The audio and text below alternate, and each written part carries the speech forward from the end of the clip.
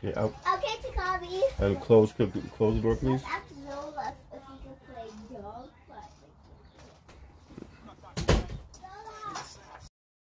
Now everybody scream enough respect to the X.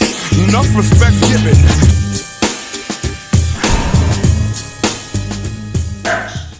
Well, first of all, we all know that the Microsoft apps are made to span across both screens of the device. If nothing else, those work almost perfectly. Just to give you an example, when I go into OneNote,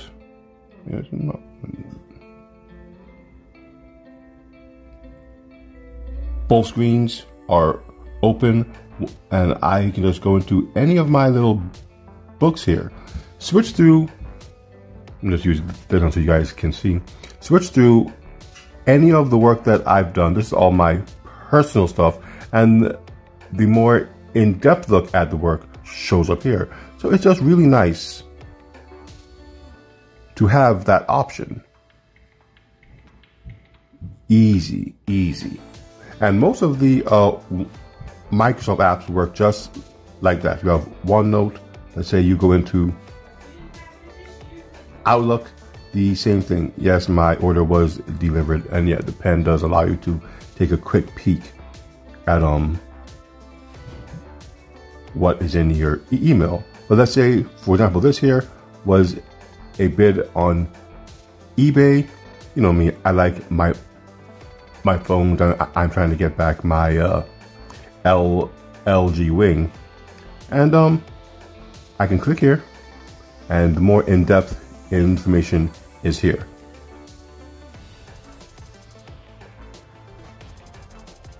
Now, not everything opens horizontal like this. There are some apps that even with the Microsoft apps that open vertically. For example, if you go into Office, note how it says Office spanned automatically, because I have it set to do that. Now, if I go into, let's say, this right here, it'll open what I'm doing here. Again, you know, I love my character breakdowns and all of that. But if I want to, let's say, do something new, let's go into a brand new Word document. Now, when I change it over like this,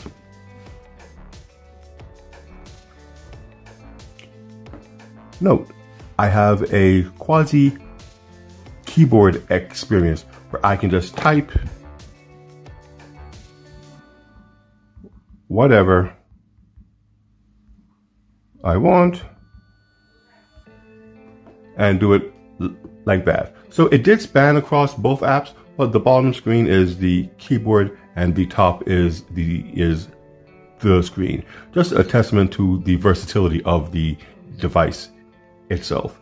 Now let's go back to the regular horizontal view, and we are right back with my reference, if this was to be that, and what I want to actually say about it here. No, the keyboard is still up. I'm still able to do what I want, but this isn't really the spanned look. This is more of the dual app or the dual app usage of the device, but that's not really why we are here.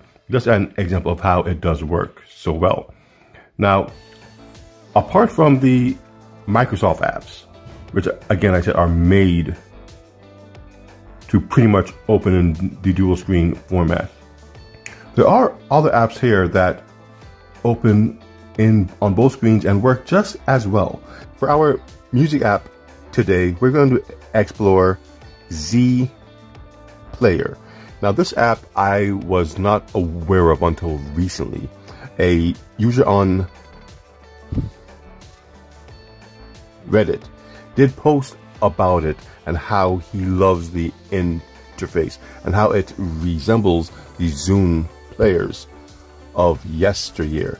Now, I was always a big fan of the Zune players, though I never had one myself, but I did have Windows Phone, and I love the music interface of the Windows Phone, and that came from Zune. So when I saw the pictures that he did post of this app, I had to go into it myself. And let me tell you, I'm so happy I did. This app is amazing when spanned across both screens. You have your options on one side. You have, just like with Zune and Windows Phone, the app that you're in, yes, it does cut off due to the divider between the screens, but it's not so bad that it can't be used. Now, when you click or touch on any of the options, you can go into what songs you have on the app. And the best part about it, let's just go down to this here, because there's a lot of artists. Whatever you play, the background will change to give you a much more, not interactive, but much more immersive musical experience. This is what is missing from a lot of players today. They are boring. Windows Phone and Zune knew what they were doing when they designed this. And I'm really sad that Windows dropped Zune players, and that they dropped Windows Phone, but more so that they dropped this musical interface. There's no reason why something like this cannot be on your Surface computer or your Surface Duo. This should be the music player for the Duo without question. Yes, they no longer do the Metro style on their machines with their software, but you have to admit, something like this is much more eye-catching than what they currently have. It just doesn't make any sense that they would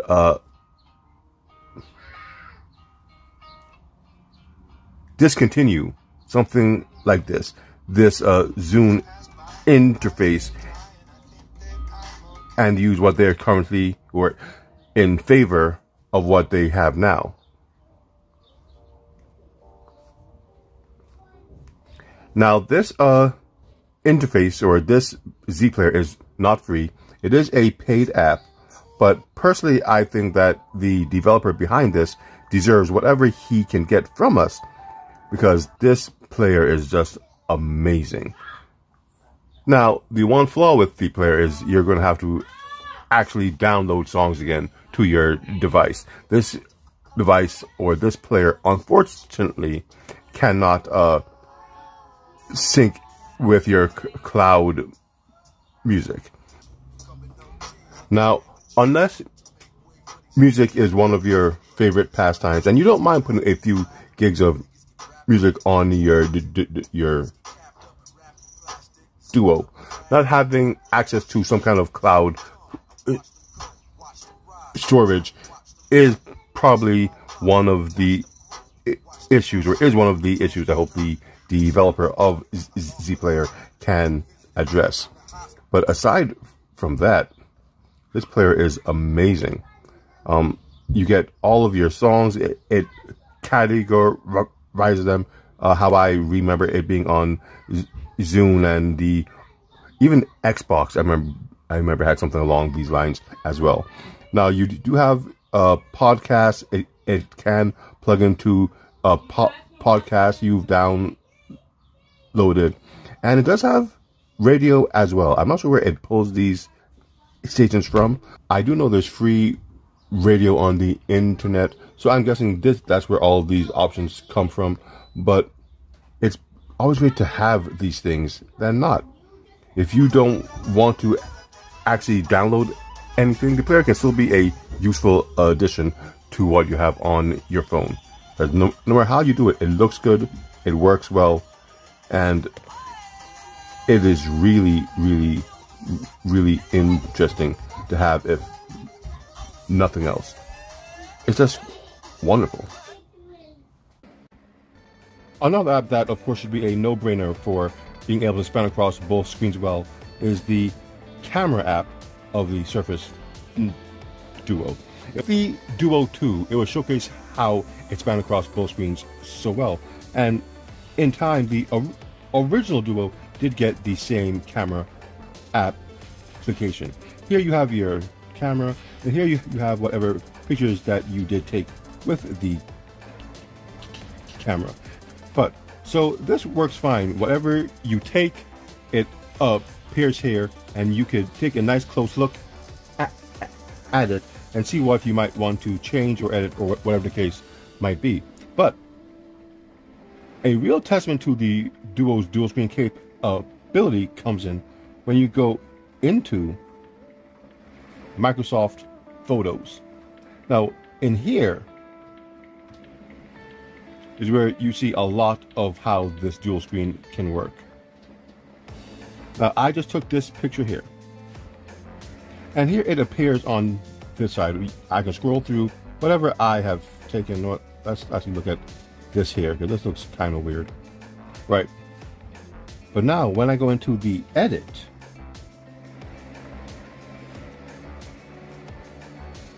you get this amazing interface. You're able to change the size of the picture, so it looks however you want. You're able to adjust the brightness of it, the exposure, the contrast, highlights, a whole slew of adjustments for the image in question, all without losing any of the image. None of these sliders go at the bottom or the side, so the image is always in view.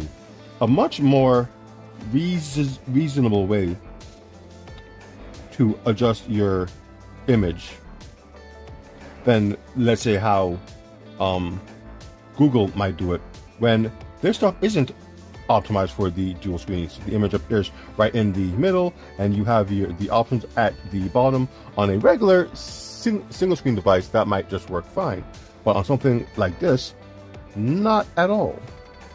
You need to be able to have this type of control on either screen so that it's easy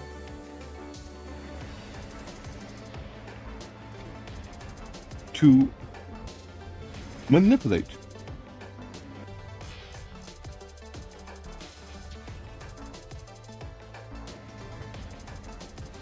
So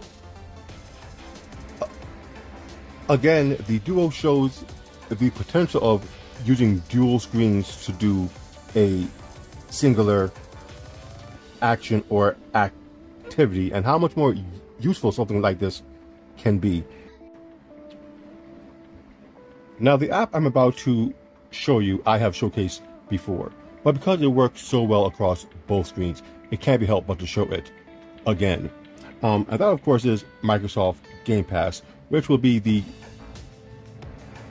gaming app for this particular showcase. Looking at the app, you might say, well, it doesn't divide particularly evenly across both of the screens of the Duo, but you can move things around, and though the divider does cut off some of the image, it's not so bad because the images can be adjusted to show the full view of any image you might want to see.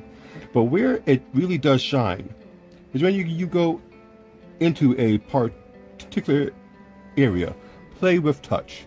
Now, when you play with touch, one screen becomes the actual screen of the game, while the other screen becomes the controller, and you get a nice Nintendo Game Boy or Nintendo DS style system when it's done. Now let's go into a game. I haven't even played on this to see what the controller type looks like. Now, I am a big fan of Ninja Gaiden. Now, so let's get into it. and see exactly how it looks with its span across both screens. Now you might be saying, hey, there's a big old divide in the image. The buttons are evenly divided on each screen, but it doesn't look the best. Okay, that's true. When you turn it on its side,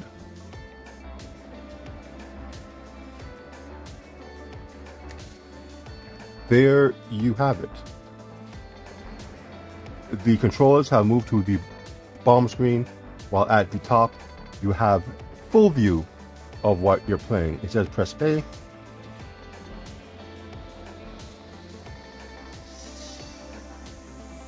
And there you go.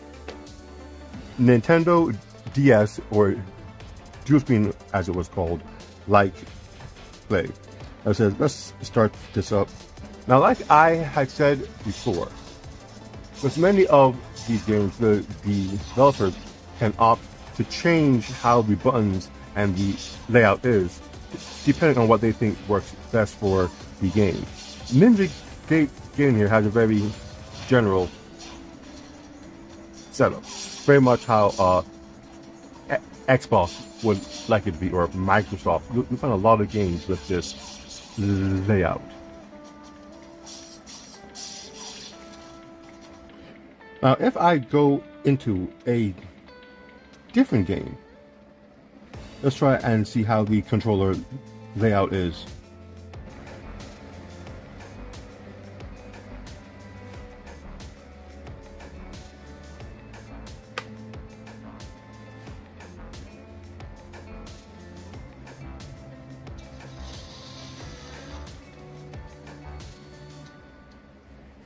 Now, as you can see, just on the image on the bottom screen, without me even beginning the game, the button layout has completely changed. The images have changed.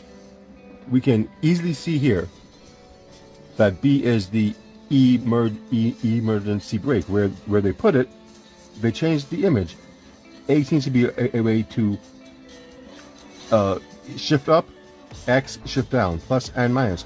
You have right here the gas, and inside the middle the brake, the Y the reset. The way the buttons have been laid out is completely different from Ninja Gaiden. The left control stick is the steering wheel, and you have your left and right buttons and L and R. The layout here completely different, but for the game, it's the layout that the developers wanted. So you can see the controls that they have are optimal for this type of game. So I'm not particularly the best at these type of games. Having the gas in the middle as opposed to the bottom, having the wheel exactly where it is, where my thumbs can just land on it naturally, it allows for a better gaming experience. And that's how you drift. Just have to figure that out.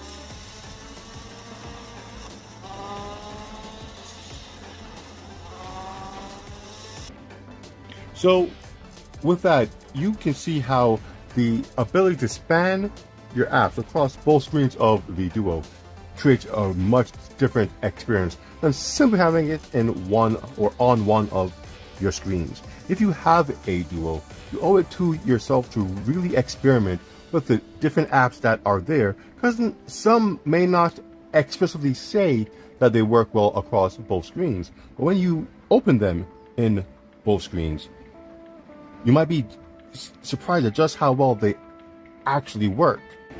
With that said, my name is NG, the Neon X, and showing you the potential of spanned apps on your Surface Duo, this is what I'm into.